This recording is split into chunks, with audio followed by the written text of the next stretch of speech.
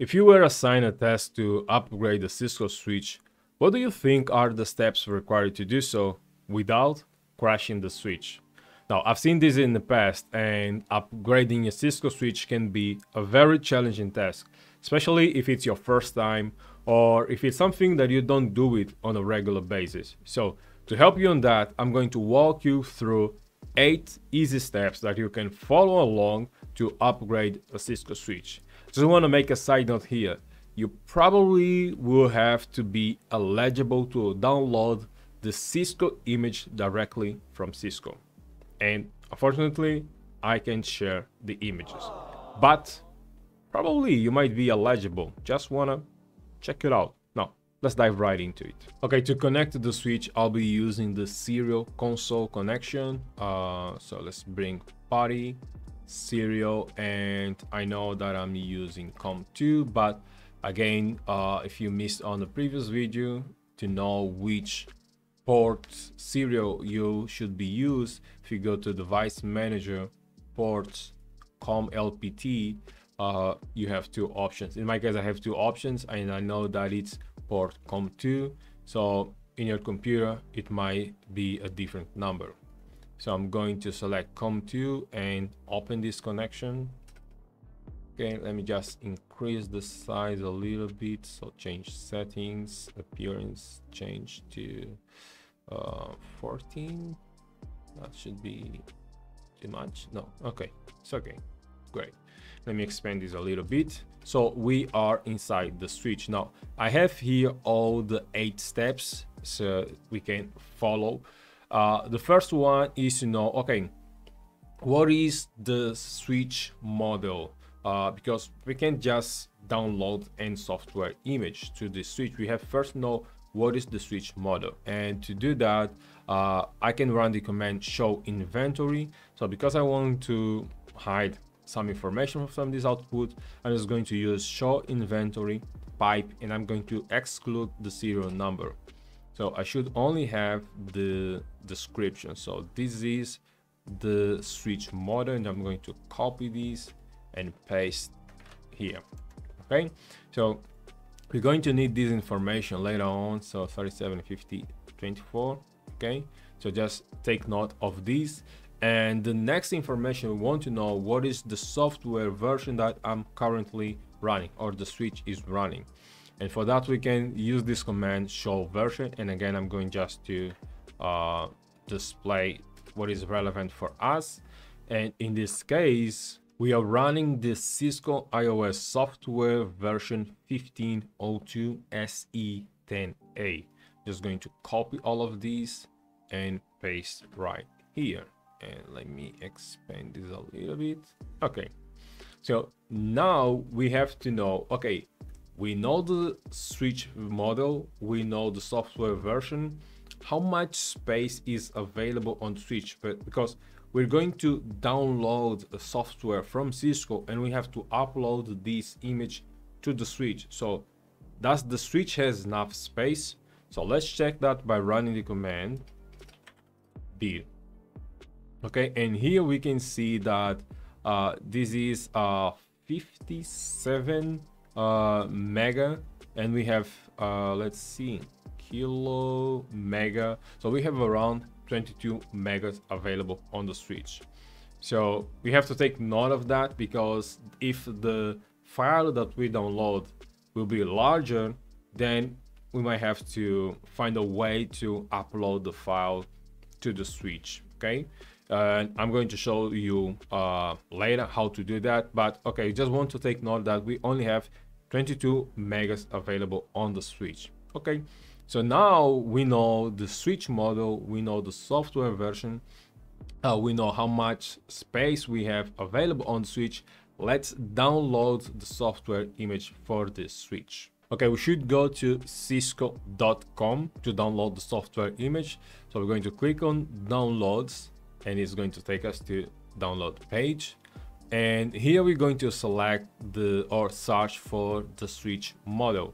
Recall that it is a 3750X. Okay, and I know that it is 24TS switch. Okay, So now we're going to select here iOS software, and it's going to show us all of these different versions to download. Now, normally Cisco recommends the most stable image by highlighting with this star. And in some scenarios, it is best practice to update to the recommended version from the vendor. Now, in this case, we're going to choose a different one. I'm going to pick one that is closest to the version currently running on the switch, and that's 15.0.10. So I'm just going to pick 15.0.12. So I'm going to 15.0, and I'm going to select 15.0.12. Okay, so here are the images that I can download. Some I can't. Anyway, in order to download this image, you must be eligible to download some of them. And I'm going to download one of these images so that we can upload to the switch. Okay, now that we have the software image, we're going to upload to the switch. But recall that the switch only has around 22 mega available. And the image file has what, 19 mega. So if we upload this file, it is going to fit on the switch. But if we take a close look, the switch is only using one of these images. So for instance, it should be 15.02. So it means that the switch is only using this file, which means that we can delete this file. Now, as a best practice, instead of deleting or before deleting, you might actually want to upload this file from the switch to your computer. So in case you might need this in the future for any reason, this is just a best practice advice. Now, I have done this already, so I'm just going to delete this file by running the command delete flash, and then just going to copy all of these and delete. Okay, just make sure that you're not deleting the wrong file. Okay, delete flash, confirm. Okay, done. So if we check again the command, okay, we remove or deleted that file and we have more space available. Great. So now let's copy that file that we just downloaded from Cisco to the switch. And I'm going to copy this file to my root directory, or the directory that I'll be using to upload the file to the switch. So in my case, it's on drive C, EFTP, and I'm going to paste here. Again, I already have this set up with FileZilla. So now I just have to copy the name and send these using FTP to the switch. And the command for that is copy FTP and my host IP and the file name.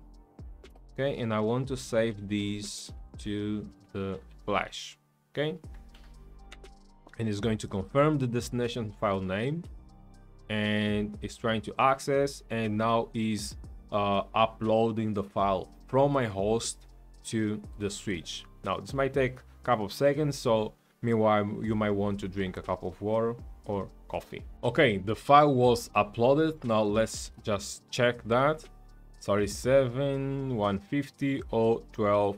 Yes, we have the file on the switch. So now let's see which step are we. So we just downloaded, and now we on fifth step. We uploaded the Cisco image to the switch using the management interface, and now we have to set the switch to load the new image. So the next step will be to set the switch to load this new image, and we do that by typing the command boot system and flash.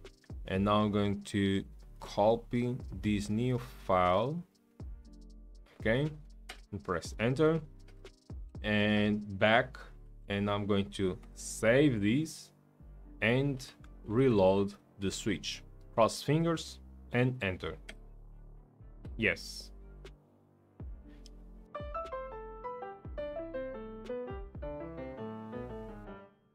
Okay, the switch is back online. Now let's check whether the software was actually updated. So we can see that now it says software version is 15.02 SE12. and it was updated successfully.